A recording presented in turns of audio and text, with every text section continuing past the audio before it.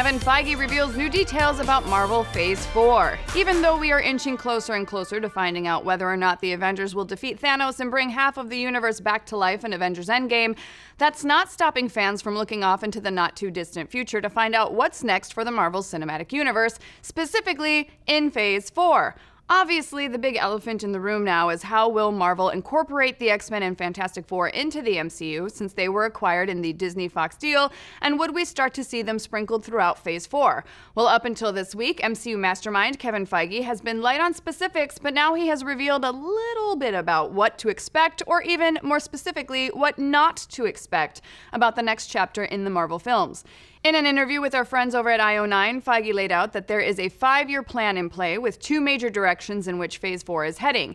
It is 2 very distinct things, and I hope they'll feel very distinct, but there is a similar mentality going into it, which is, how can we continue to tell stories with some of the characters that audiences already know and love in a unique way, in a different way, in a surprising way, of which we have a lot of plans and ideas and work already going into it. Then, how can we introduce new characters that even hardcore fans, comic fans, have barely known or barely heard of? That's really exciting too. So it sounds like Phase 4 will be bringing us fresh new takes on characters we know and love, as well as introducing us to lesser-known characters from Marvel Comics canon. Considering what we've previously heard about the upcoming MCU film slate, everything that's been announced does fall into one of those 2 categories. On the docket, we've got Doctor Strange 2, Black Panther 2, Guardians of the Galaxy 3, and a Black Widow solo film, which take up the slots of characters that we know and love. And then there's the Eternals and Shang-Chi, which could arguably fit into the barely known or barely heard of category. But what about the prodigal superheroes who have finally returned to the House of Ideas, the X-Men and the Fantastic Four? When asked about whether the X-Men might be joining the MCU for Phase 4, Feige intimated that you might not want to hold your breath. It'll be a while, it's all just beginning, and the 5-year plan that we've been working on, we were working on before any of that was set. So really, it's much more, for us, less about specifics of when and where the X-Men will appear right now, and more just the comfort factor and how nice it is that they're home. That they're all back, but it will be a very long time. Given that there is almost 2 decades worth of X-Men film lore that was created while the mutants were under the Fox banner, it seems like giving fans some time to let the previous iterations of the X-Men fade from memory is a good idea.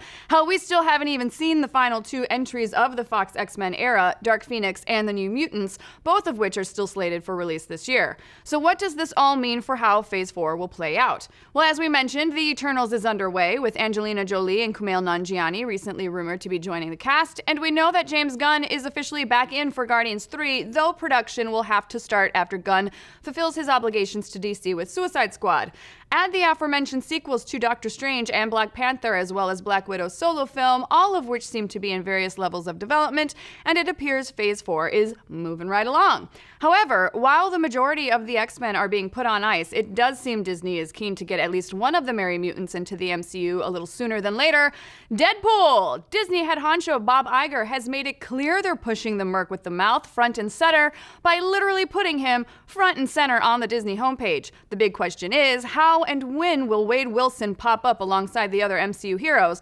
Not exactly sure when, but it'll reportedly be in some R-rated capacity. But what about the other big property, the Fantastic Four? While Feige didn't mention the FF in the interview, we have known for a while that Phase 4 will be heading the way of the cosmic, as evidenced by upcoming films like The Eternals. And who better to represent cosmic adventures than the FF? That's what I'm talking about. That's pretty nice. Now, with the Thanos storyline wrapping up soon, Marvel is going to need a new big bad, and as far as Marvel villains go, the Fantastic Four have some of the best big bads in all of comicdom: Kang the Conqueror, Galactus, Annihilus, the Super Skrull, and, of course, the biggest bad of them all, Doctor Doom. Now, it's been reported that Legion writer Noah Hawley has been in touch with Kevin Feige about his Doctor Doom script, so there is a strong chance that Feige is prepping the first family for Phase 4. And as we've said before, the tagline is right there, waiting: Marvel's Fantastic Phase 4, it's too good not to use. No. Kidding me? Regardless, we won't have to wait long to get all of our Phase 4 questions answered. Feige said once Spider-Man Far From Home has hit theaters, he will be more than forthcoming about what fans can expect for the future phase. And what do you know? Comic-Con and its Hall H are going to be rolling out 2 weeks after Spider-Man drops. Could we get our answers then? Read between the lines, yuppers. Oh, that's gonna be insane. I don't even, that's gonna be nuts. But what do you folks think? Are you excited for Phase 4? What other obscure Marvel characters do you hope get their own standalone movies? And what is your favorite comic book character Chris Evans has played? Captain America, Johnny Storm, Lucas Lee, Jensen from The Losers, or Curtis from Snowpiercer? I liked Lucas Lee. Let's discuss.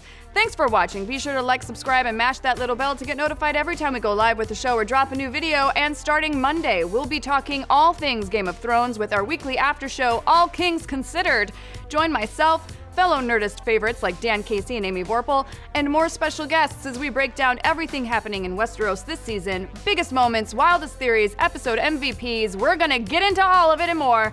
Pull up a chair, pour yourself a goblet of Dornish wine, and tune in every Monday at 12 p.m. Pacific right here on Nerdist YouTube and Geek and Sundry's Twitch.